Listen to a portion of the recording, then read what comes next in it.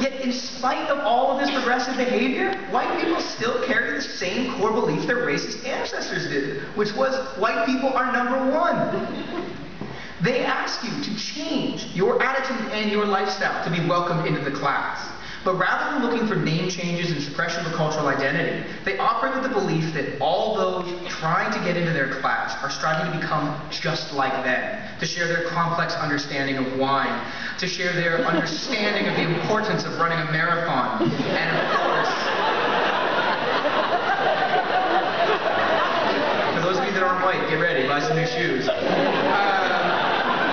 And of course, their progressive politics. I mean, can you imagine anything that would depress a white person more than learning that their refugee friend has given birth to a conservative child?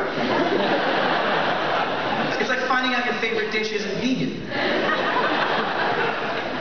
To white people, progress is ultimately seen as when everybody else will be exactly like them. Wouldn't China be a better place if everyone acted more like we do in Newtown?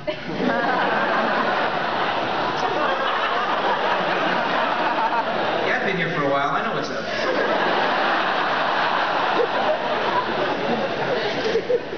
So when you look at this list and you recognize it as white, you see these things as white, what you're actually recognizing is the liberal upper middle class and whiteness are still completely linked, no matter how many ethnic restaurants we eat at.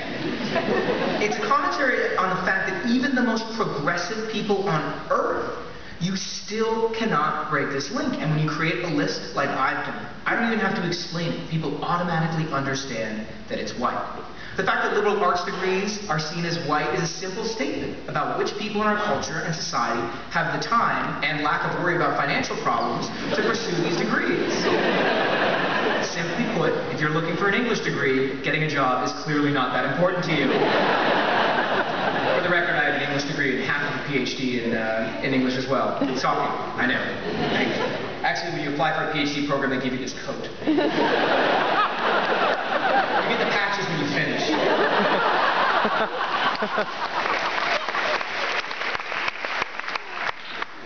So I put this idea out there. It's subtle, but it's still there, and I get a lot of angry people writing into this site with suggestions saying, well, shouldn't your site be called Stuff Liberals Like, or